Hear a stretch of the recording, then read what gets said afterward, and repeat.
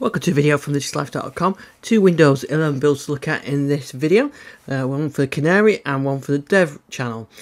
So let's start off with the Canary one. Microsoft don't always publish all the details with the Canary one.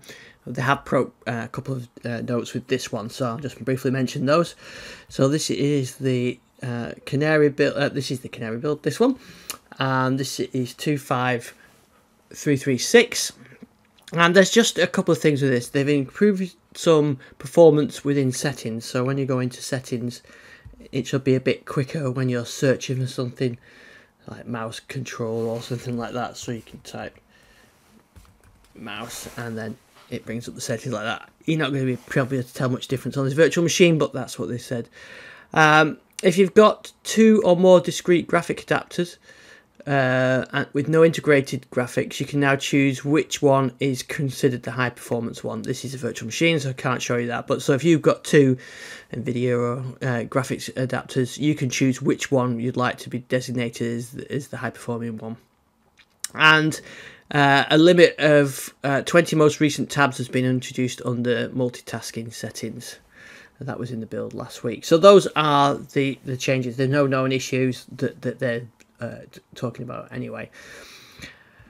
The other build we can look at is the Dev channel build, and this is 23430 for Windows inside on the Dev channel. So I've got Do Not Disturb on, right.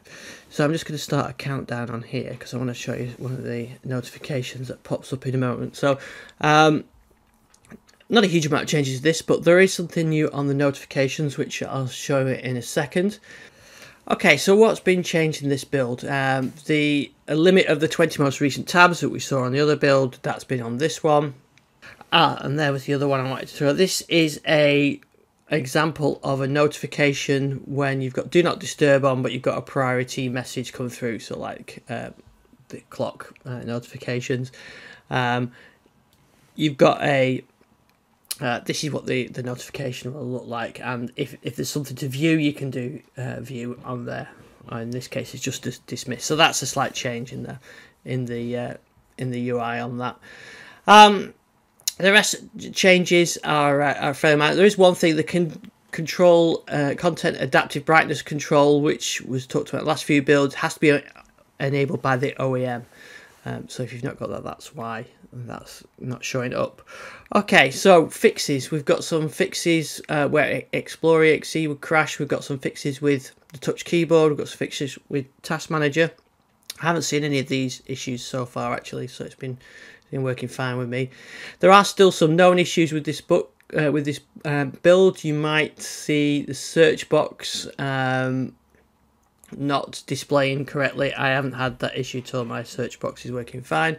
You might see a file explorer issue, and on ARM devices there are some live caption issues.